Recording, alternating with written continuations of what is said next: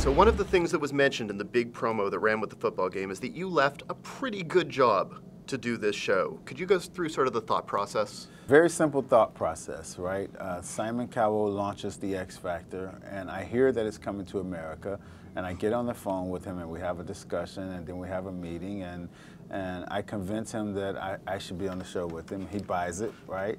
And he says, okay, wonderful, but you know, you work for the competitor. And I said, okay, I'll extract myself from the competition, and we'll become one, and it all worked out. And so now here I am on the X Factor with Simon, and also with Sony and running Epic Records. But yes, it was risky, calculated risk though. Would you not bet on Simon?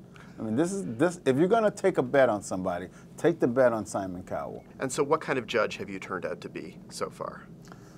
I haven't watched the show, so I don't know really how to answer that. But what I will tell you is I think I'm honest. I try to be honest.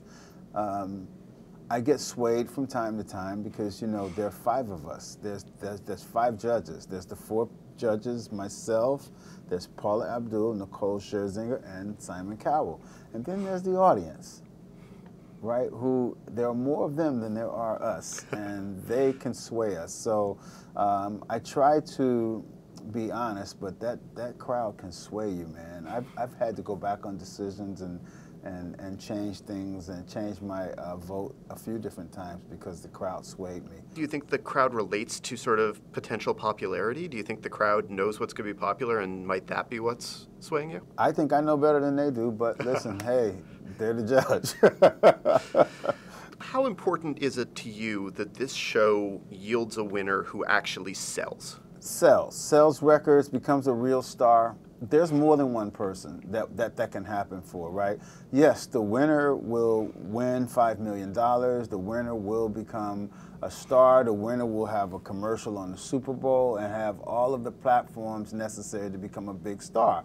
But then there's also those runner-ups who are going to be really talented people who we don't know. There was Jennifer Hudson, who was not a winner on American Idol, that became an Oscar-winning superstar, right? You just never know how it's going to turn out, right? So we're going to let it take its natural course, right? And we believe that we have many, many talents that are capable of winning the $5 million, capable of having real careers in music, capable of selling records and being on the radio. We'll see how it goes, but we feel good about it. But to sort of rephrase that, probably no one better than you has a sort of sense of what the marketplace looks like. So what kind of winner do you think would be ideal, would be the best case scenario for going out there and selling X number of records first week? You know, my approach to talent has never been that I try to find the filling a void. I never look at it that way. I never look at it and say, this is the kind of talent that could be a huge success. I look at the people, and I look at the artist and the contestant, and I say, this guy has what it takes to be a huge star, in my opinion, and I'm going to back him.